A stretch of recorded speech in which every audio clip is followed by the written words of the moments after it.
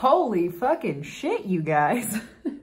James Charles has come out with his 40-minute response video to all of this. And before I get started with my opinion on any of this, I just want to say that even though these people have made their feud very, very public, it is none of our goddamn business. Are you a personal close friend of Jeffree Star or James Charles or Tati Westbrook or any of these motherfucking people that have been talked about over the last week and a half? Because if not, if you haven't been there, we have no idea what the fuck is going on. We have 17 different stories that are coming to us. Tati uploaded her video and James's motherfucking video. I mean, he provided receipts that nobody else seems to have come up with. They don't look fabricated to me. I am not saying that I am on James's side. I'm kind of on nobody's side because it's not my business, but I am a fan of watching dumpster fires and will participate in just putting my thoughts out there. They are just my opinions. I do not know these fucking people. I just really enjoy other people's drama. I think a lot of really shitty things have come out of this, and it definitely hurt James Charles' career. You know, he lost 3 million fucking subscribers in 2 days.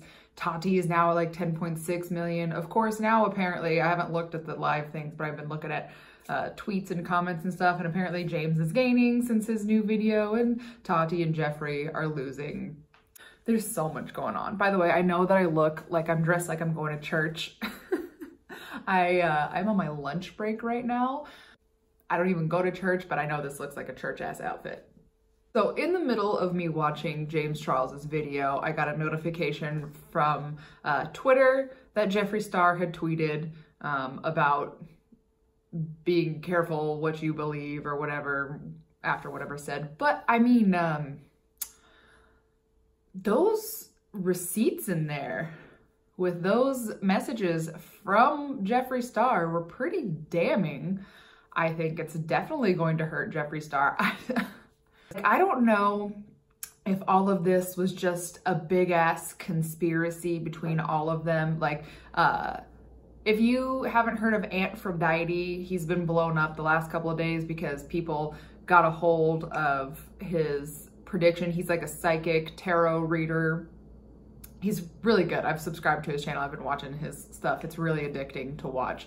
But he predicted the whole situation before it came out, with Tati exposing James. Now, he didn't say that it was specifically going to be Tati. He just basically described the whole situation of what did happen. And then there was another reading where he said that James is going to be vindicated, and some stuff is going to come out about Tati. But ultimately, James is going to be vindicated. And this video that he came out with, seems like it's going to be that way.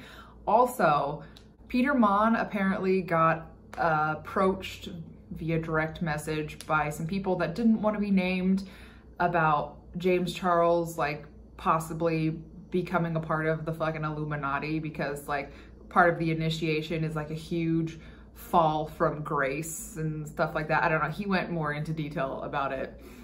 If the Illuminati thing is true, maybe they're all in on it. And now, as far as Gabriel Zamora and Nikita Dragun go, they're just two bystanders that are inserting themselves in things that they don't need to be inserted in.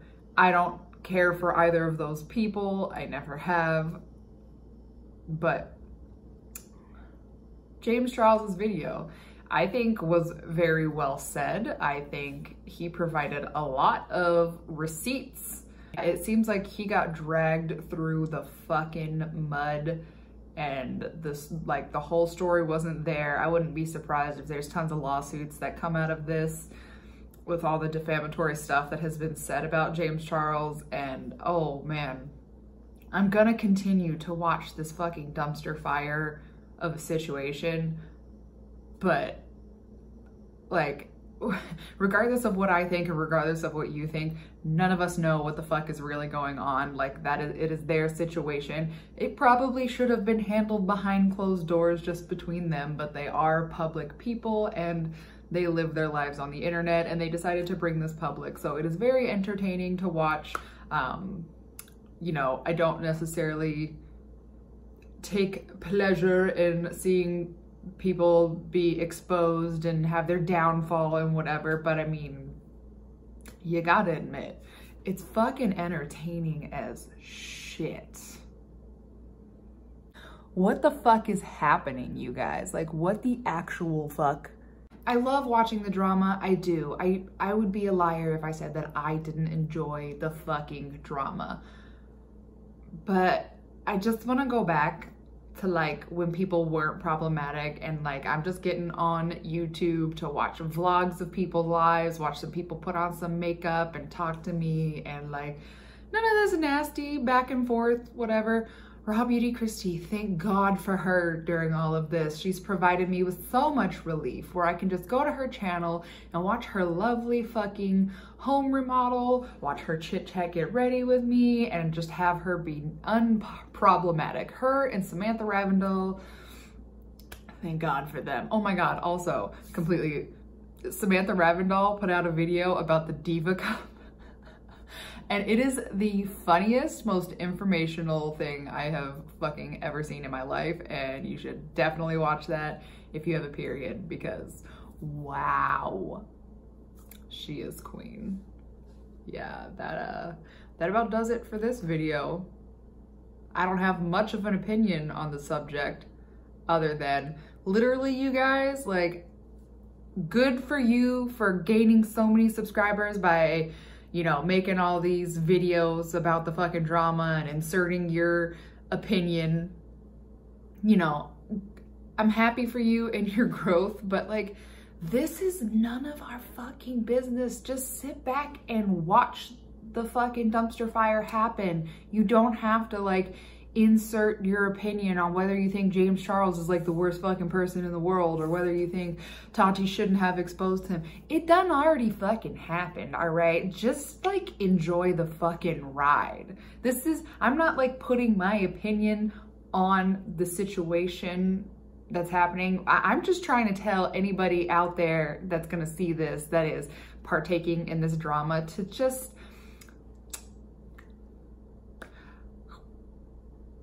you're allowed to have your opinions, but Jesus Christ, if you don't have the facts, like